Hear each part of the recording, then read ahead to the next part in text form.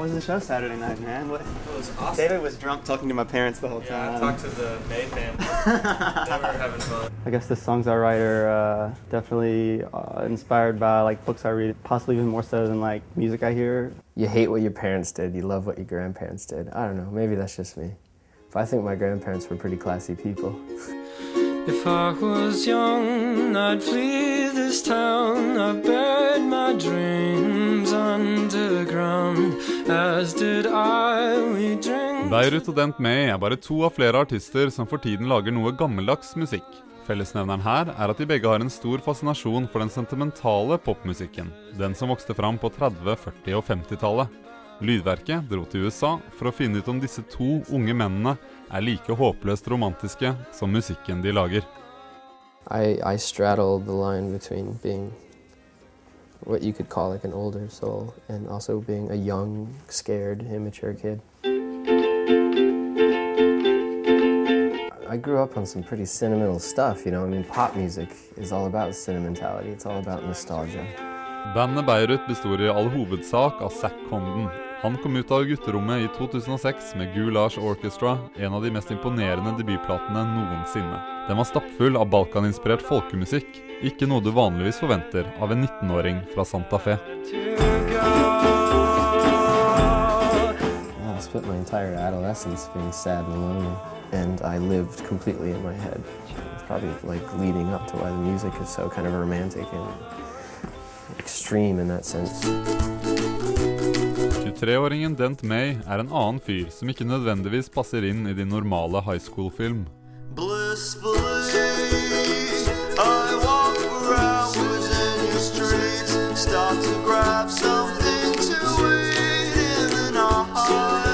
I did feel like an outsider quite a bit growing up. In fact, I hated Mississippi when I was growing up. It might be hard to believe, but I just like wanted to get the hell out, and but then once I did, I was ready to move back like immediately. Vi på besøk hos den unge mannen i den lille sørstatsbyen Oxford, Mississippi. So you got my record in the window. That's always good to see. Dent har akkurat sluppet sin debutplate i USA, titulert The Good Feeling Music of Dent May and His Magnificent Ukulele. It's a pop album on ukulele. I wanted to make a kind of a party record that makes people feel good, you know what I mean? And that's kind of been uncool in the past 20 years, kind of like. So that's why people are like, wow, this guy's making like happy songs that makes me want to clap my hands. That's so, you know, old school or something, but maybe that's just something that kind of got lost in the mix or something. My car's really messy. Sorry about that.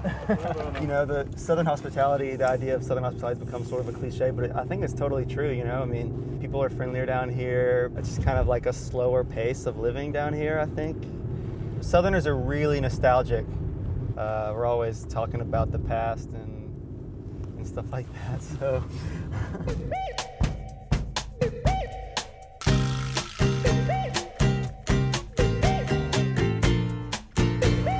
Sweet home.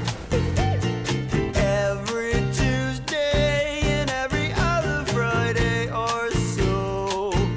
I'm romantic in the sense that like I let my imagination kind of get the best of me. I feel like the idea of the way things are in my head sometimes is a little different from reality. Growing up, I definitely romanticized the hell out of New York City, and I went there when I was 10 years old, and I said, you know, I'm going to move here like as soon as I'm 18, and I did.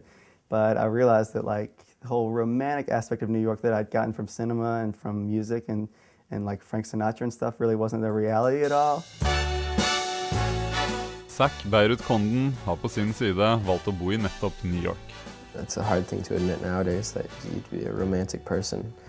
It's almost ironic that I, you know, came to New York to like see this dream out, to see this career happen, take place, because New York is such an unromantic, unsentimental place, and I'm completely sincere. No man ever could steal her heart. This is my humble abode, and I guess they call it East Williamsburg, Brooklyn, and. Obviously, we cleaned the place up for you guys. Sorry. You're responsible for your own life, and I'm still a kid, you know. I'm still 22 years old. I have this house and I have this career, and I frankly I don't know what to do with it. I'm still a little kid. The reason I chose this house is because it's I mean, from outside it's like this cute little suburban house on a park, you know. It's very un-New York, actually. So yeah, I've cornered myself off into my own version of New York. I'm not a harsh realist. I'd rather live in my head. It's embarrassing to admit, but yeah, I'm kind of a sentimental guy.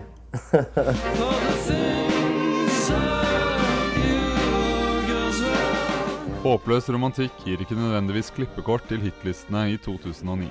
Det virker jo litt pussig at disse to velger å se tilbake i en popverden hvor alle hele tiden jager fremover. This is a really weird era when the music that's played on TV and on the radio is like harsh and jarring and schizophrenic sounding. I mean, it's kind of funny. I sound like my grandfather would or something. But yeah, what a weird era. Having to constantly push forward, even if it's not the best way forward, just to find a way forward from what came before you in order for people to keep listening.